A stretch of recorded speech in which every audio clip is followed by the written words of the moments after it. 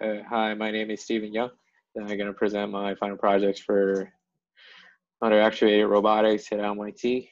And my final project topic is collision-free trajectory planning and tracking of a quadcopter. The problem formulation is set up as below.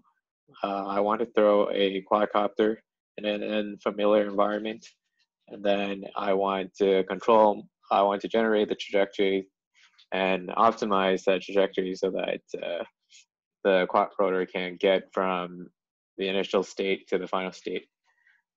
Without loss of generalization, I formed a map on the left, where on the black colored pieces are the obstacles, and I want to move the quadcopter from the initial state here to the goal state on the top right, without in collision with any of these obstacles.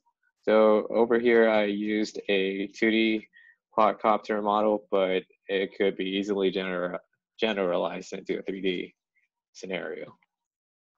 So I broke down the problem into 3 subtasks. The first subtask is to identify the safety zones.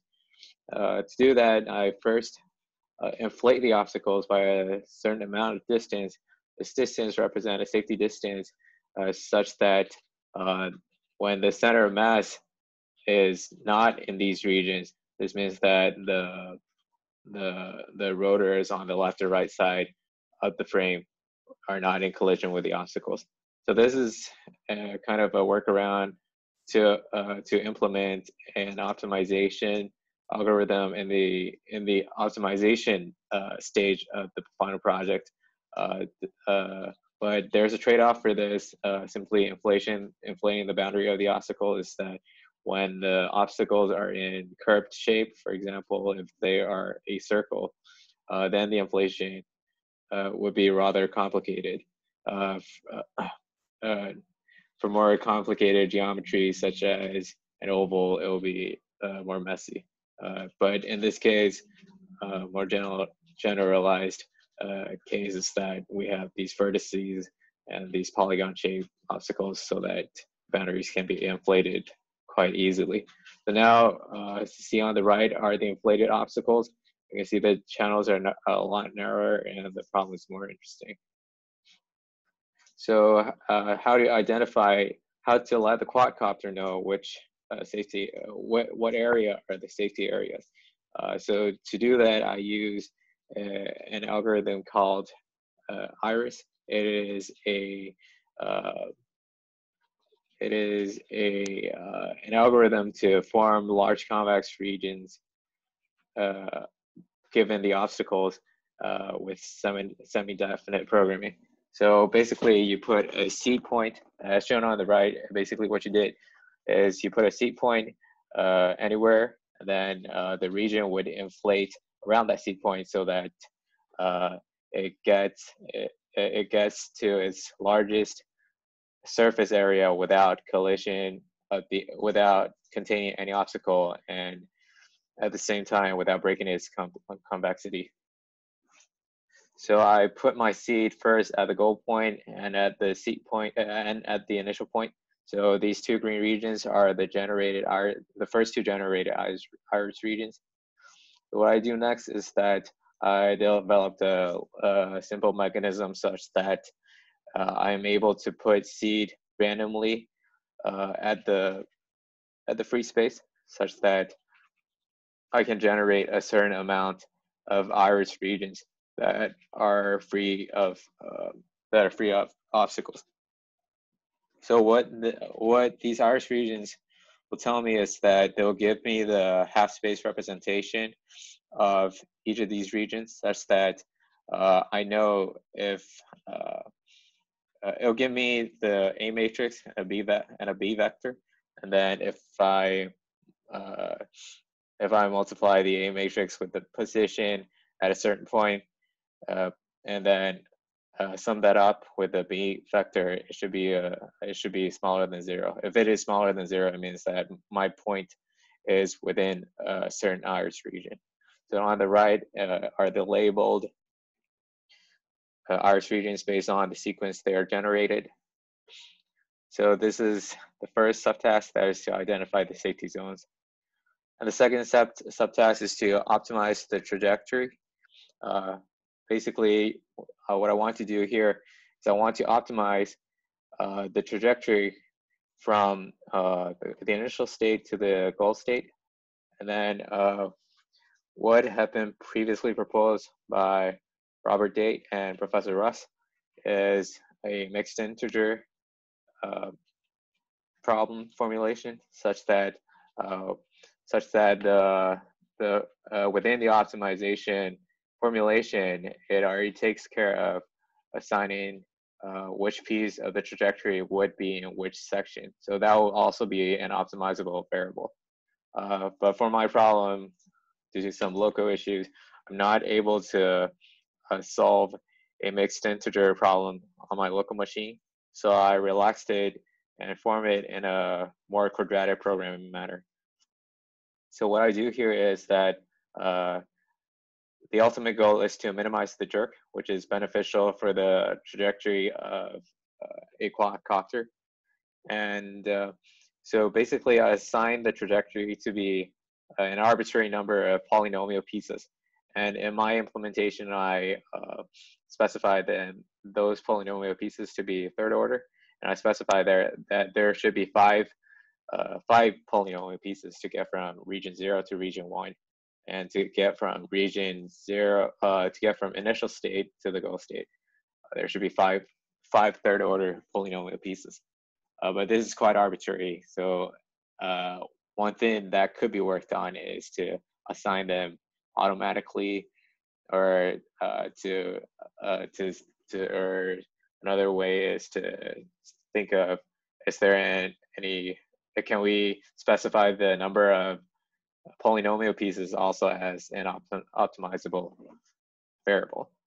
So, but after all, here what I do here to get around with the mixed integer problem, what I do here is that I kind of developed a search tree algorithm such that I know what will be the shortest path from region 0 to region 1. So what I do here is that I assign, so I first identify which regions are in neighbor with each other. For example, region 5, 4, and 0 are the neighbors of region 2, and region 3 and 4 are the neighbors of region 1. And then based on this neighbor information, I am able to find the shortest path from region 0 to region 1. Of course, the shortest path is like in terms of the numbers of regions to be crossed. For example, if I go from region 0 to region 2 to 4 to 1, this will be shorter than going from region 0 to 2 to 4 to 3 and then to 1. So after this round of sorting, I can get rid of certain regions that is not in use. For example, region 5 here, it leads to a dead end, so it will be obsolete. On the other hand, region 3, it is unnecessary to cross through region 3. I can directly cross from region 4 to region 5 to region 1. So on the right is my output after this step. So now what I do here is I assign remember that there are 5 polynomial pieces. For this, I kind of arbitrarily assign that polynomial 1 will be in region 0, polynomial 2 will be in region 2, polynomial 3, 4 will be in region 4, and the polynomial 5 will be in region 1. So this is quite arbitrary, but so this is also what the mixed integer formulation would have tried to solve. That is to assign these polynomial pieces to the regions automatically. But here I have to do it manually because I want to solve it with a stomp solver. So here is our output. Despite here are 2 examples with different initial state. So previously I specified the initial position and the goal position, but there are 4 other state variables that I can assign. That is the velocity, the 2 velocity variables, and the two acceleration x and y. So on the left or right are just two different initial states, but they both go from both go from the initial position to the goal position with a very smooth and natural trajectory. The continuation constraints are imposed, as we can see here, at the joints of the polynomials. It is a very smooth transition. The polynomials just look like one whole polynomial. Of course, this is because the geometry is rather simple, as the stomp solver just find a way to go through directly to the goal state. If it is a more complicated obstacle arrangement, we should expect to see more curved polynomials, as it is a third order. Now it just looks like a parabolic trajectory. And on the other hand, I can see that the trajectory are collision free, as none of them trespass the safety distance. So this is it for the trajectory optimization part. The third part is to execute the trajectory such that the quad rotor is able to follow that trajectory. So for this, I implemented an iterative LQR. For my implementation, it looks 50 time steps ahead, and then it wants to get the optimal solution to arrive to follow this trajectory within 50 time steps. And on the right, you can see here, the orange one is actually the executed curve, and down below is the generated curve that is output from the optimal trajectory optimization stage. And we can see that these two trajectories almost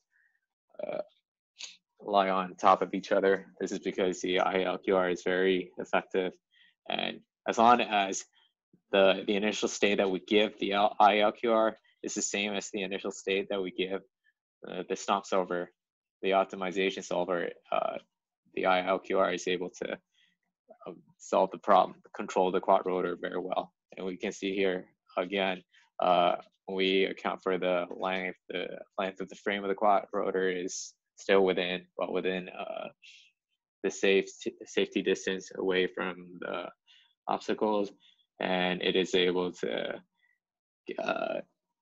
go from the initial state to the goal state very smoothly.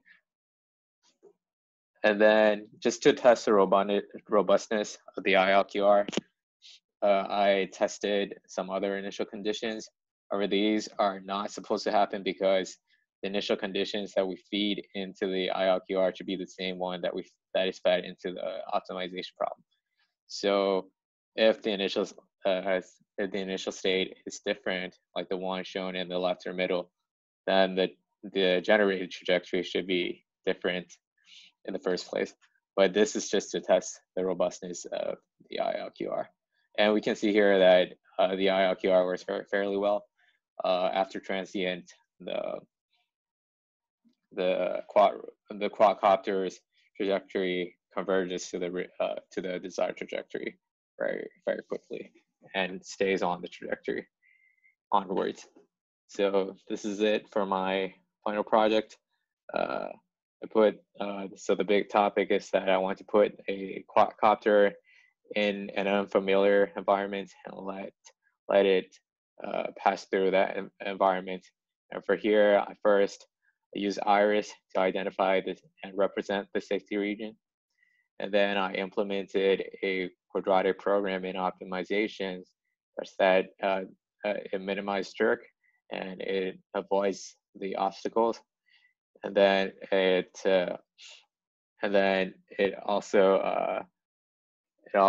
satisfies certain conditions within the constraints of the quadratic programming, and it is able to generate a fairly smooth natural trajectory for the quad rotor to follow. And in the end, after the trajectory is optimized, I implemented the ILQR sort of in a model predictive controller manner, and it is able to execute the trajectory very well.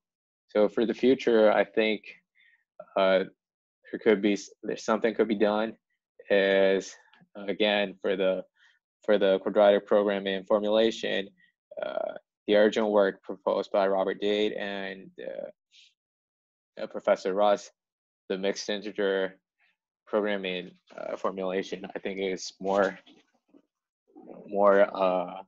advanced than the one that I implemented here. So I would refer to that if anyone wants to work on similar problem. On the other hand,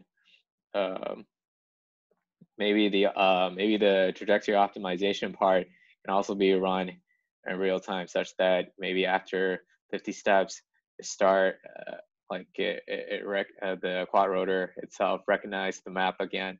Like the map is not static, but is dynamically being updated. I think it will be an interesting topic as well.